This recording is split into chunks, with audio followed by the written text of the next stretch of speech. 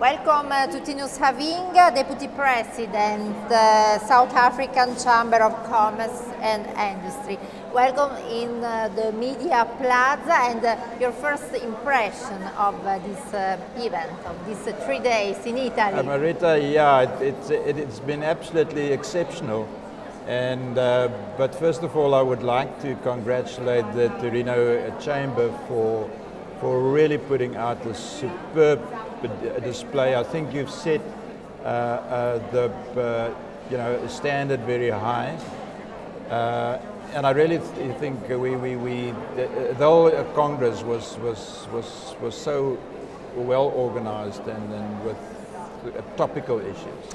What about the main topics of 3 days of this event? I think the important thing, and that's so critical for us in South Africa and all over the world, but more so for us as South Africans, is the development of the small, medium enterprises.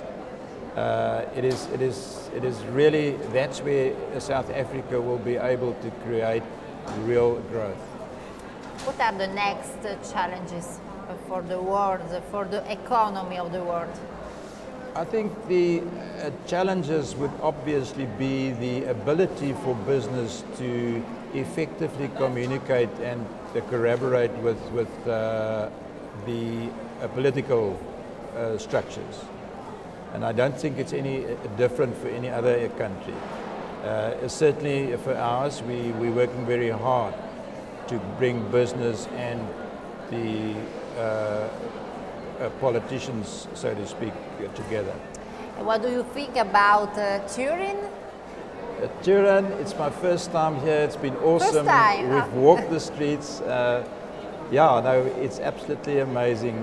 But what we do think is that our discussion with the chamber is that we've got so much in common, especially in the automotive industry, and I think South Africa has a lot to give, and hopefully there's a lot that we can accept from Torino.